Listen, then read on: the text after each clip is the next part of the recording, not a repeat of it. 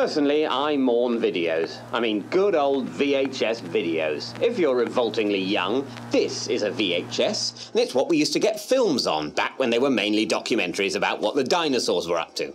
But look at it, it's clearly so much better than a DVD. Yes, it's bulkier, and yes, sometimes the machine ate the tape, but mainly it didn't. Whereas DVDs are always getting scratched and broken and skipping over damaged areas, which I know I bloody well didn't put there.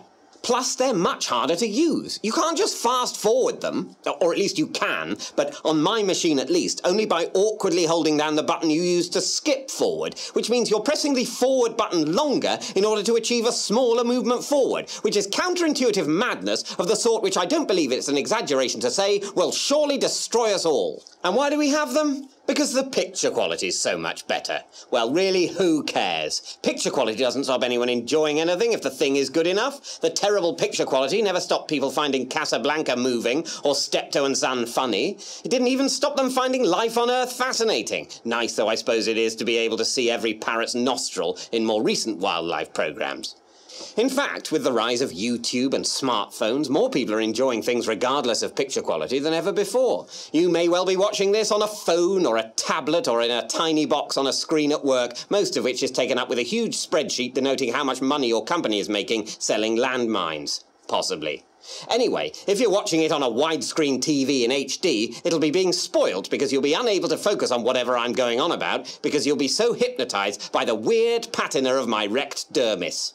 No, picture quality is something that only really matters to the sort of people whose job, unluckily, is building the machines the rest of us use. That's the problem with machines. They're designed by people who love them.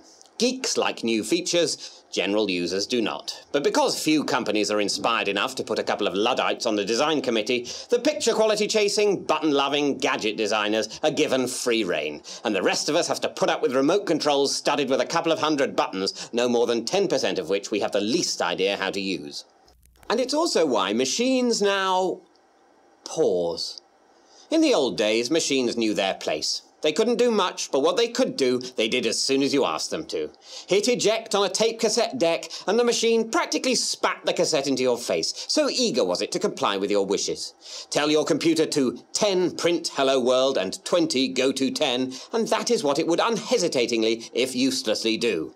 Now, we submit our request to the machine and anxiously await its response. Computers, DVD players, even light bulbs all take their own sweet time to consider what we've asked them to do and decide if it fits in with their current plans for the day.